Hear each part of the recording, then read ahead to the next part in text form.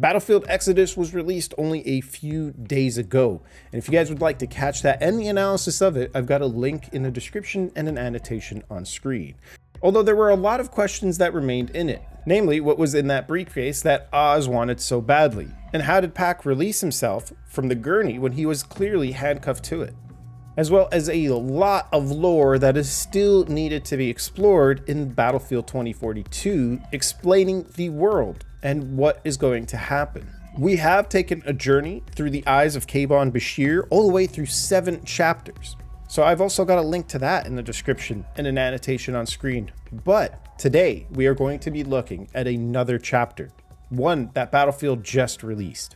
This is part 8, Prelude to War. The date is October 20th, 2042 in the Mediterranean Sea. London is 3 feet underwater, the failed capital of a failed state. Why Oz rerouted the Exodus there was a mystery, one that only heightened when Captain Kimball Irish Graves went ashore alone and returned with a bleeding Marine, a briefcase, and instructions for an ocean rendezvous.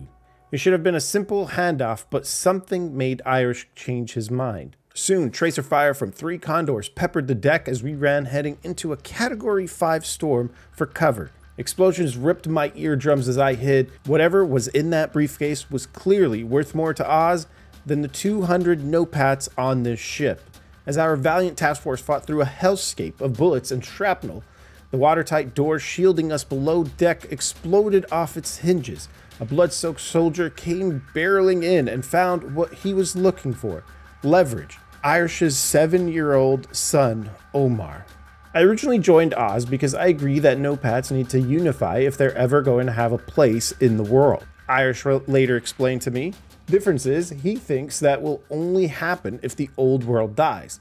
That's why he wants a war. So America and Russia will burn each other to the ground. Problem is, the no-pats will burn with them. His look hardens as he plays with a pair of dog tags in his hands. When I was a Marine, I saw the cost of war on civilians firsthand. There's a reason I quit.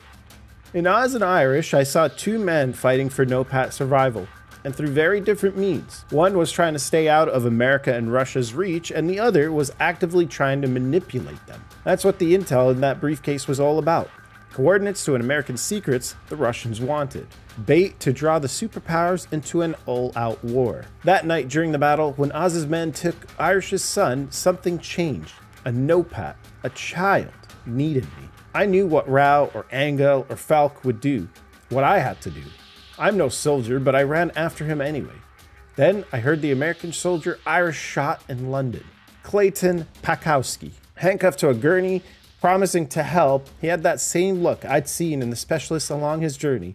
I released him. The sacrifice he made later saved Irish's son, but the intel slipped into the open. After a year on this assignment, I found the answer I was looking for. The no-pats are everything people say they are: smugglers, sinners, saints, and so much more. The world created the non-patrioted and then blamed them for its problems. But now this task force might be the very key to saving it. When the smoke cleared, we could all see the look in our captain's eyes. Oz had to be stopped from setting the world on fire. Irish had gone from Marine to no-pat, but he was still a soldier taking orders. Now he knew he had to lead. I watched from the bridge as Irish took the comms and put out a call, not knowing who would answer. The only way to stop this war is to get in the middle of it. Get ready to fight. In Chapter 8, we understood that Kayvan Bechir was the one who released Pac to let him help Irish. We also found out that the intel that Irish was holding on to was something that is going to start all-out war, an intel between US and Russia. And I honestly have this odd feeling that we are going to see another chapter. But more importantly, we still don't know who Oz is. Let me know in the comments what you guys think, and do subscribe and turn the bell on to be notified when another chapter drops. And I'll catch you all in the next episode.